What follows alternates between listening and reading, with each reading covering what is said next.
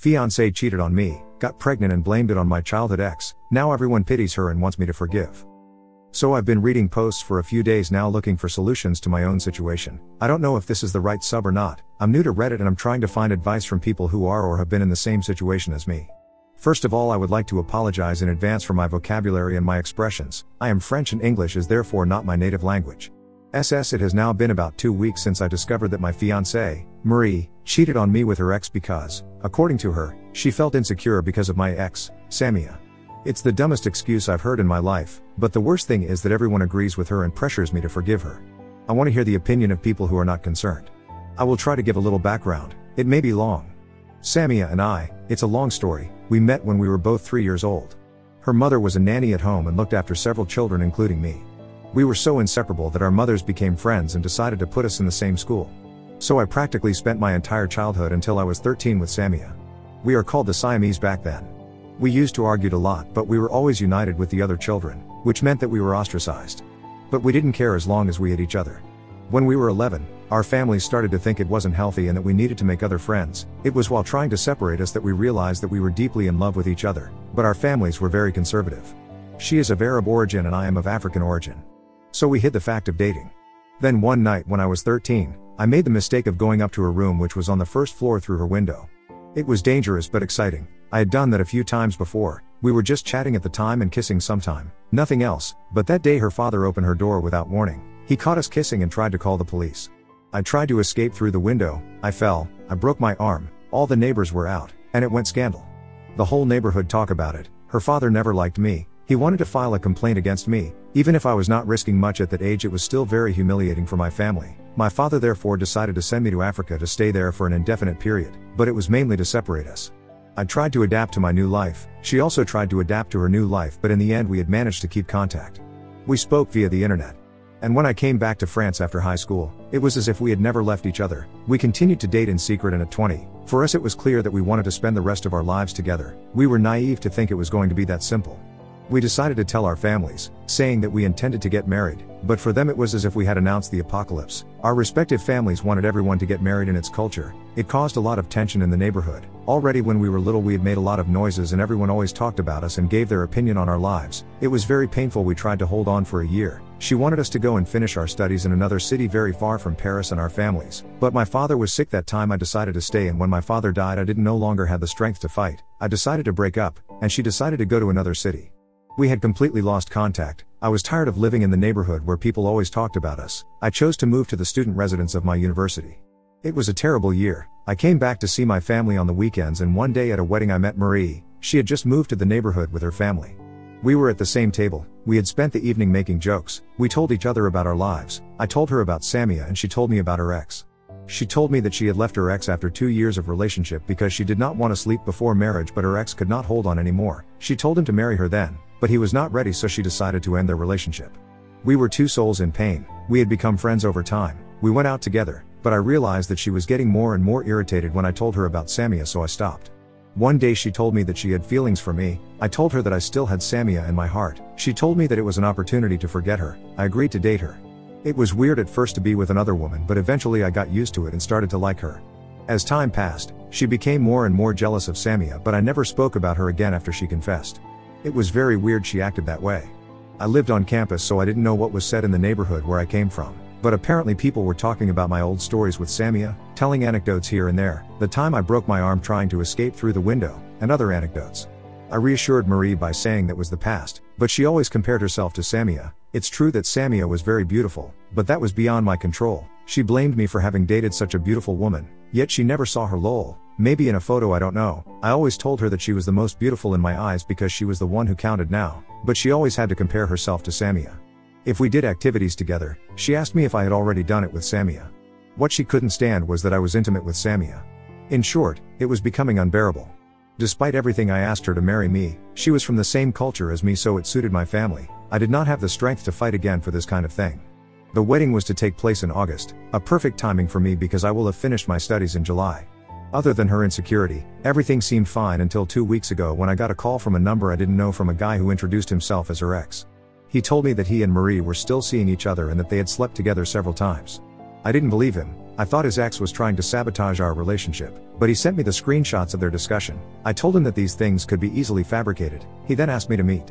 I wanted to warn Marie, but I told myself that I would go first. I had 2 of my friends accompany me in case he tried to trick me. Then he showed me his phone, the Marie's number, their discussions, etc. Everything was there. They saw each other for 2 months and Marie decided to put an end to their affair a week before he contacted me.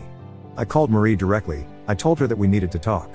At that time, oddly, I felt no anger, no positive or negative feelings. I was like a spectator watching his life in a film. A friend of mine had the good idea to ask me to record our confrontation. That's what I did. When I told her what I knew, she was shocked. She told me that it wasn't true, that the guy was trying to destroy our relationship. So I showed her the screenshots. She said the same thing I said to the guy, that it was something that could be easily made. I told her I went to see the guy and he showed me his phone, their discussion of details about our life that he couldn't know. There she broke down and started crying and asking me forgiveness. I was at her house in her room. Her family came to see what was happening. I explained the situation to them. They didn't believe me. I didn't try to convince them. I left. They contacted my family before I arrived in my family house. I explained to my mother what had happened. Apparently Marie explained to them that it was because I was seeing Samia in secret that she did it. Apparently Samia was back in town when I didn't even know it. Now everyone says it's because of her. Marie put herself as the victim and Samia and me as the villain. I was so angry that I decided to cut off contact with everyone. It's been 10 days since I've spoken to anyone in the neighborhood. I stayed with a friend from school so no one knows where I am. I put my phone off and only contact my mother on email. I also receive a tons of email from Marie, but I deleted each of them without reading them. That's pretty much the story. I don't even know what I'm going to do next. Everyone asks me to forgive her, but there is no possibility for me to do so. I only feel disgust for her. But I don't know what I'm going to do or how I'm going to handle the situation. It is complicated. Any advices? Update 1. Hello folk. Well, it's been a while since my 23M first post. I've been receiving a lot of support in my DM and I can't thank you all enough. People ask me for update, so here we go. I put a link above to my first post for those who want some context. D-Day was very close to my finals, so it's like I was numb and feel like I was in autopilot all along my exams. There were nothing else matters in that period and honestly focusing on myself was all I needed, and now I'm officially an engineer. I remained NC whether with Marie, ex-fiancée 22F, her family, my family or anyone who mind my business. But in the evening after my exams, when I finally get back to my apartment, everything came back like a big wave that fell on me. I was tired and felt abandoned by everyone. I was very anxious about the messages I were going to receive when I turned on my phone, so I just wanted to sleep. I read most people of mine movies of theirs, so with their AP. I get those images, but oddly it was me with Marie. I pictured a lot of those times we cuddled, making out, etc. and I felt dirty. I kept scratching myself, then going take a shower to clean myself from the feeling of getting dirty. I did that twice in that evening. I had trouble falling asleep in my bed. I scratched again because it reminded me all those times Marie and I were sleeping in the bed. So I lay down on the floor. The next day, every time the images were too much to handle, I'd started scratching again and went showering to feel clean. I did that 8 times. Right now I'm doing it like 3 to 4 times a day. I'm afraid I will damage my skin. Has this ever happened to any of you? Hope it's not a compulsive mental illness. So the next day I turned on my phone. The messages kept coming. There were like over 200 text messages and many voicemails. I didn't read any of them. I deleted everything. I didn't have the strength to go through the same shit where people told me the same things again and again. I decided to go to my family house. I couldn't keep hiding any longer. I already knew I was going to find people there like every Saturday. I have never been so stressed in my life. When I get home, I found there my uncle, my father's brother and self-proclaimed head of the family after my father passed away, his wife, whom I will call Witch because well she is a witch, their children, a few family friends as well as my siblings, 13M, 9M and 5F. For some reason my mother wasn't there. As soon as I got there my uncle started yelling at me and I didn't even acknowledge him. Just seeing my little sister running to me for a hug was a blessing. God, I love this little girl. All my siblings see me as a role model. I felt guilty for not talking to them all this time. Usually when I'm there on the weekends, I help with their homework. I do put the youngest to bed and told them some stories that my father used to tell me. And when I am in my own apartment, we manage to talk every night to see how their day was. We're very close to each other. But my uncle won't stop yelling at me. So I got pissed off. I was sitting in front of everyone like I was getting an audition from a jury lol. Which asks me if I found back my sanity. Apparently Marie changed her version. She said she didn't slept with her AP, they just kissed. She said I put so much pressure on her that she confesses something that she didn't do. But I know what I saw on AP's phone. This girl called Marie, I really don't know who she was anymore. She turned to be such a manipulative person. How can someone hide such a vicious nature for so long, or am I such a fool who wasn't able to notice anything? Before we start dating, she told me lying was a deal breaker, that what she hated most in the world was narcissistic perverts. While she embodies everything she hates, it's beyond my little mind. Well, at that point I didn't care anymore. I've told everyone what I've been through, and that they have the choice to believe either me they've known my whole life or someone they've known a little longer than a year. Which told me that it was impossible, because Marie is a sweet and loving girl, who helps the community and who even volunteers. Well, I told her that was irrelevant because even Hitler volunteered in some point in his life. My uncle said if it's true that Marie slept with AP that I had the right to not continue the relationship, as if I need some permission to pursue any of my relationships. But when Witch said that it doesn't matter if it was true because it would be just a mistake made by a youngie, my uncle immediately agreed with her. He's the biggest fool I ever know. He may have an opinion, but as soon as his wife says otherwise he changes his mind. I wouldn't even be surprised if his wife cheated on him and he knew it. He's a real doormat. But maybe he is literally afraid of his wife. He is very small compared to her. If you see them walking hand in hand at night you would think of a lady walking with her child. Then Witch tells me to confess it was because of Samia, 23F. I stayed calm. I replied that I hadn't heard from Samia for 2 years. My uncle told me if it wasn't because of Samia I can easily forgive Marie. I couldn't take it anymore. I told him okay, I will forgive Marie, if he let me sleep with Witch for 2 months. There it became chaos. My uncle wanted to hit me but the family friends hold him. I tell them they were hypocrites. They asked me to forgive what they couldn't even imagine on their side, and now I didn't allow anyone to interfere in my life. Witch was crying and my uncle said he would never forgive me and I was dead for them. In the moment, I didn't care. I went up to my room because I still have a room there. I felt some regrets actually because they were still my family. I admit that I started having doubts about the reliability of what AP showed me, and for a short time I was wondering if I could forgive her if it was just a kiss. Well, I came to the conclusion I couldn't. Never. When I was little and my parents couldn't pick me up after school because of their work, it was our neighbor who took care of it because he also had 2 children in the same school. Then I stayed at his place until the evening. He took good care of me, treated me like his child. He gave me little candies each time, gave me presents. I loved him very much. He was a great man in the eyes of everyone. And this kind, helpful man committed suicide one day because his wife had an affair. This is what cheating can do. And I heard a year after that his wife ended up moving to Canada with the kids and her AP. Maybe my hatred of cheating come from that event. So I won't burn myself out to give warmth to others by getting back with Marie, even though, honestly, I don't get why people are trying so hard to get me back with Marie and how the heck it would benefit them. Anyway, my mother came back. I guess they told her what happened. She came in my room and the first thing she did were hugging me, asking me about my feeling and my finals. She is such a lovely human being despite the fact she mostly communicates her love through her actions rather than by words. I remember a few years ago I used to work in a fast food while studying. I often came back home around 2 a.m. and she was there waiting for me, and we had small talks while I ate the dinner she reheated for me. We were having hard times to not waking up everybody with our laugh. So we talked about what happened with my uncle and his wife, and I gave her the full version of the why I have to break up with Marie. In my last post I didn't mention the fact I only told my mother that Marie cheats on me but not in what extent, so she believed like everyone else that it was just a kiss. She was sorry for what I was going through, but what surprises me the most were the fact she was crying. Well, it was the first time in my life I saw my mom crying. Even when my father passed away, she was still smiling and trying to be the support system we needed and would cry only the night in her room when she thought everyone was sleeping.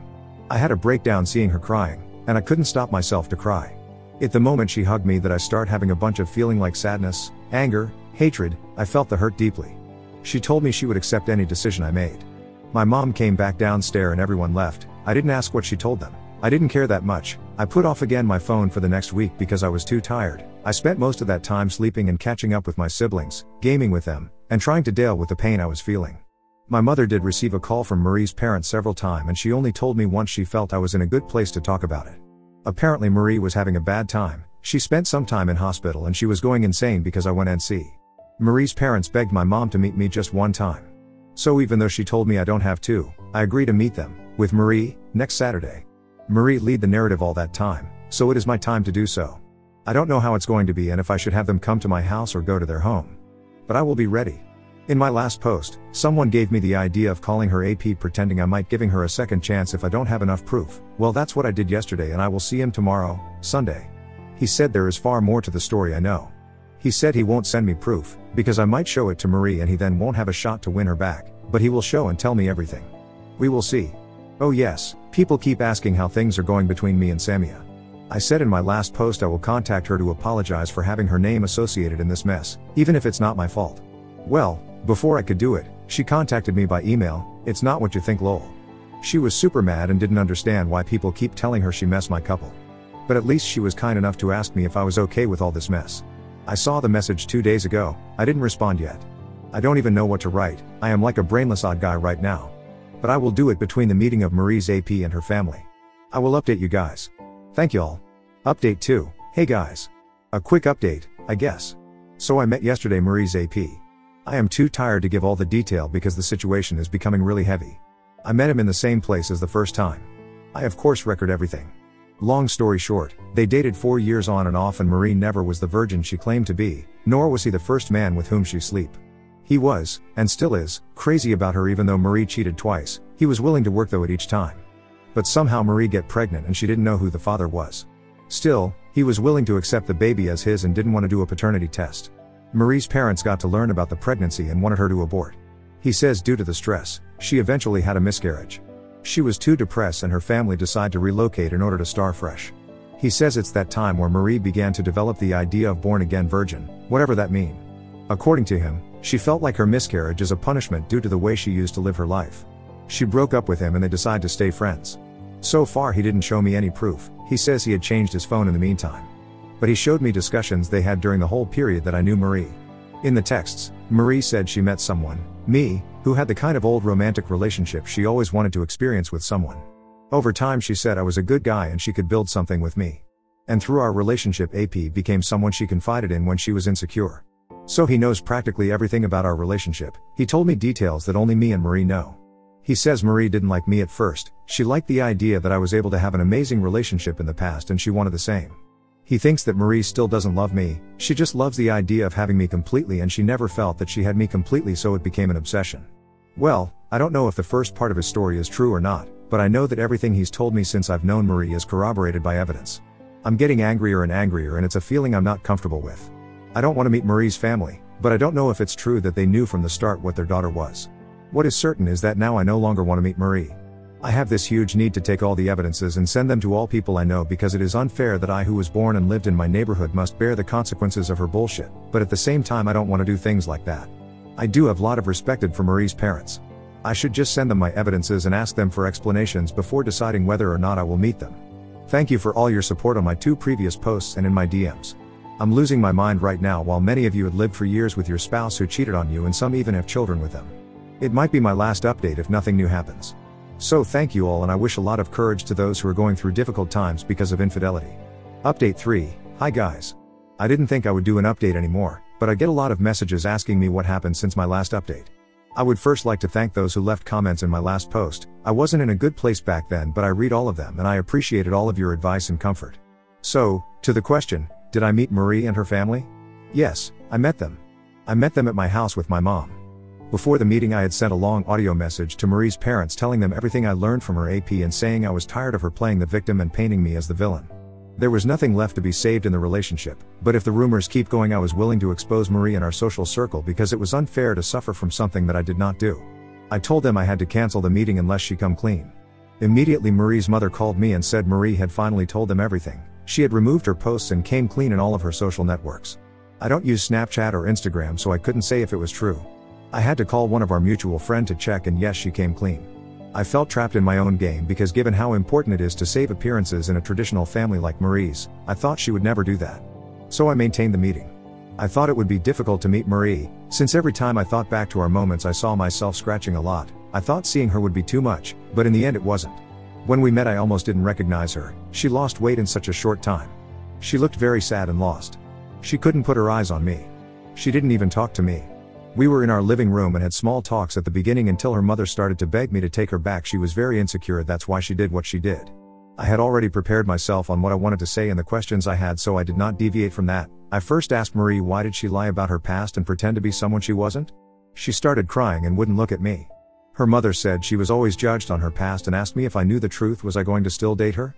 I told her that the answers to the ifs weren't important at that point, it just led to imaginary paths and the only path that mattered was the one where she chose to lie about her past and that brought us to where we are. It was the only reality and in that reality I've been in a relationship all this time with someone who didn't exist, who lied to me and who I'll never know what's true in anything she ever said to me.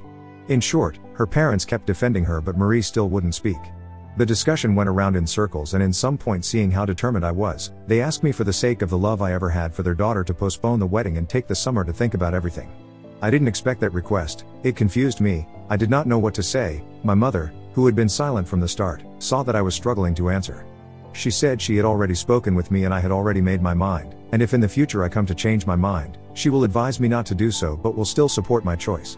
She said the meeting was to give them a closure and not to consider a reconciliation. She told them I was traumatized, I lacked sleep and that I had been acting weird since then, about me scratching myself lol.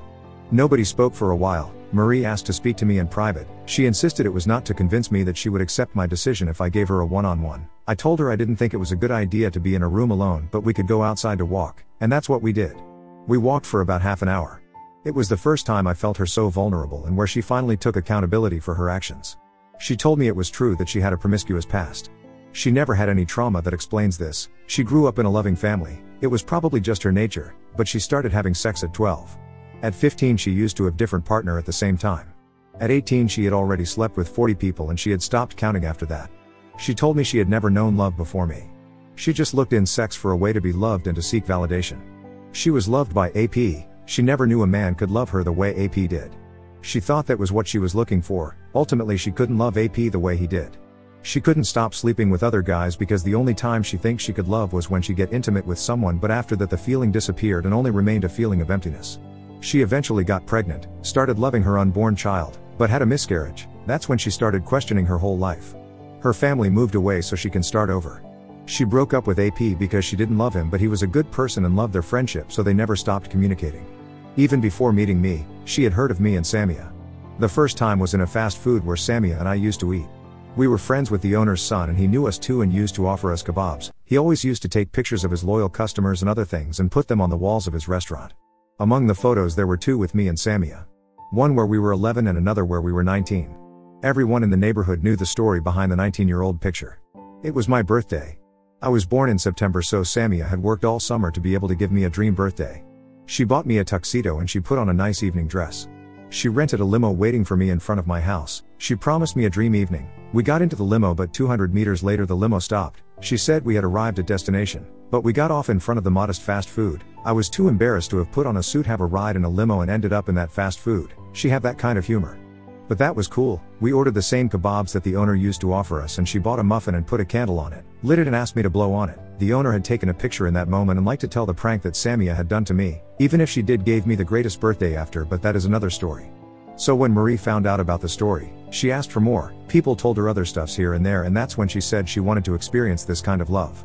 When she met me and knew that I was the guy in the picture, she wanted to know me.